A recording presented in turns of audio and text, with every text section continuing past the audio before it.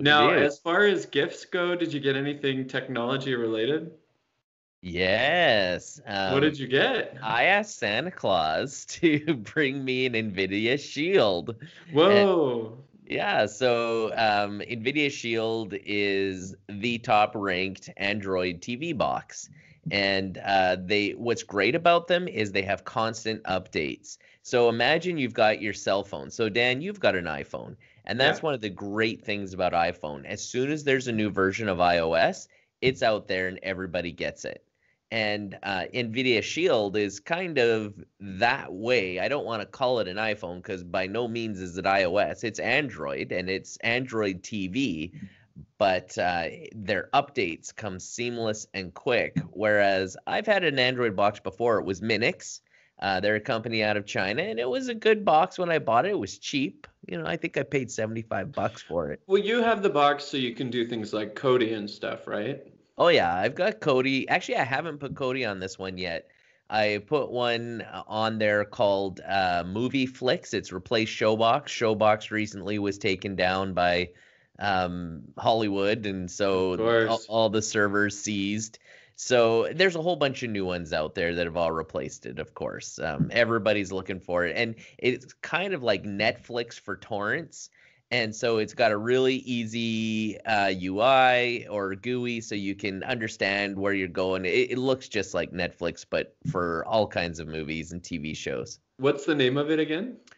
Movie Flicks, I Movie believe, is the Flicks. one I'm using. But there's like a dozen clones. They probably all, I guarantee they all use the same torrents. And you can use Real Debrid, which is, I probably pronounced that wrong, but it's a service that you can subscribe to that actually gives you access to the best downloads, highest quality, fastest. But if you really don't care, like me, and I'm trying to save a buck, then I really only have it when something I really want to see isn't on Netflix.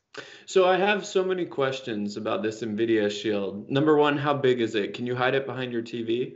Oh yeah, it's tiny. Tiny, tiny, tiny. So the original NVIDIA Shield was a little bit bigger. I'm trying to decide how I could describe it, but the new Like an one is, alarm clock size or? yeah, the new one's a little alarm clock size. I'd say it's twice the size of my cell phone. So, and I've got the 9 here, so the Fancy. Galaxy S9 Plus. So I would say it's probably 3 times as thick and twice as long, but just about this wide. Like it's probably 6 inches, six Okay. inches by 2 inches roughly. So it's small, it's tiny. Like Where it's do you put it? Could you like tape it on the back of your screen so nobody would see it underneath hanging or? Oh yeah, you could literally tape it behind your TV if there's enough room back there. I mean, just like a Chromecast. Chromecasts are tiny, so are Roku's. This isn't quite Yeah. that tiny, but it's still pretty good. You've got all kinds of USB ports on it, so you can plug in external hard drives. You've got like you could do your internet directly into it with Cat5. So and it also has all the wireless functions too, and it's a Chromecast. Oh, So so you can cast from your phone or from your yep, laptop? it is a Chromecast, so it's virtually created my current Chromecast useless because I don't need to, and it's got a built-in Google Assistant. So it's just like having a Google Home, a TV box, and a Chromecast all mixed into one. Oh, that's It pretty good. it is pretty. Okay, I have a few more questions. Number one, about Chromecast. Have you tried to stream your laptop onto your TV through the NVIDIA Shield? And is it only what's on your Chrome web browser, or can you do can you share your whole screen?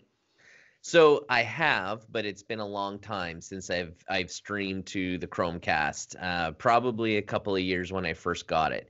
So yes, you can. Anything that you've got in your Chrome browser, you can stream. And I believe there are third-party apps that you can install. Either I have a Mac, but I believe there are even more available on PCs that allow you to stream anything that's on your computer as if you were actually like mirroring it onto your Sure. Chromecast. So yeah, you can do that. I do know that just recently Google's trying to stop that, so they're no longer supporting a plugin to stream from Chrome browser. I may be wrong. I just saw the headline. I didn't read it, but it sounds like they're not going to support that function. But it doesn't mean you won't be able to get third-party apps that will be able to do that function.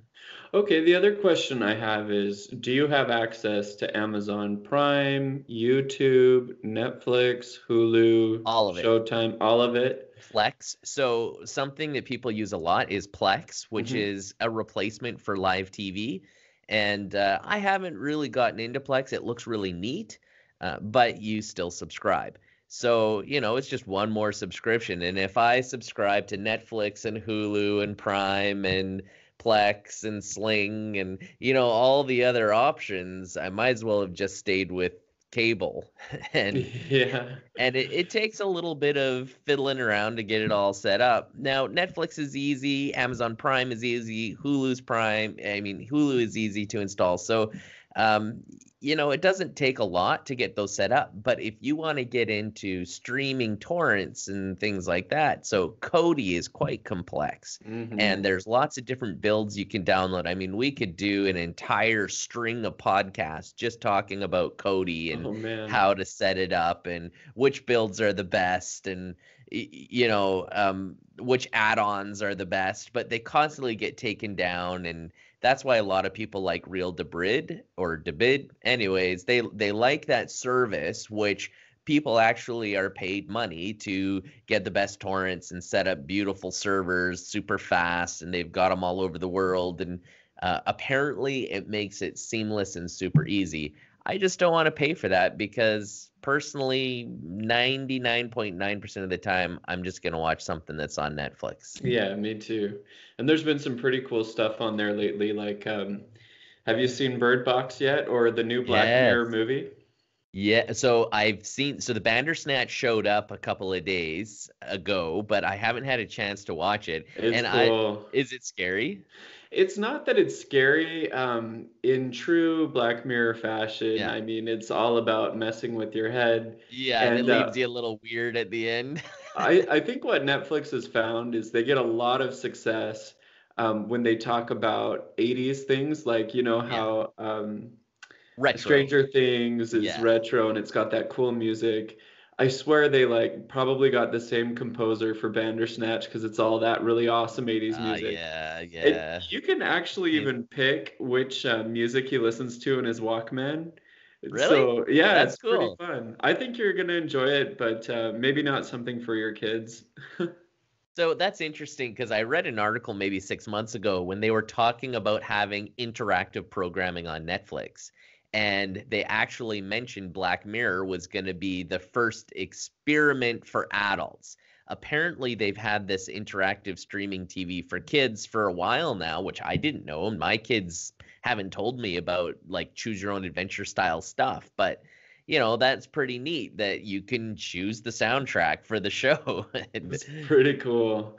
yeah. I kept picking forks that it took me back, and it was like, well, you're kind of at the end now, so we're gonna just put you back here at this part. Oh, so like how long did it take you to get through it? I was in the airport coming back from Christmas, and I did it for maybe 50 minutes, and wasn't really getting anywhere in the story because I kept picking the wrong thing. But it was fun to see all the different possibilities, and I'll definitely jump back on it. I'm not sure though if you can use it with the NVIDIA Shield or the Roku. I was on my phone, so there was, buttons that popped up that I Yeah, could touch, and so I'm not sure how you can watch Bandersnatch on Roku. I'm gonna try it. Doesn't Roku, it's got like a little circular functionality where you can go up, down, left, right, and Yeah, select, right? yeah, I don't see why So not. you should be able to, as soon as it comes up, you should be able to move that way. The NVIDIA Shield's got a very similar thing, and a lot of these Android boxes have like air mice Oh where they yeah. have gyroscopes inside, and so it basically moves a little arrow around like an air mouse. So, um, yeah, I might actually just try it on the NVIDIA Shield. The problem is it might scare my children, eh? Yeah, it is kind of a scary one.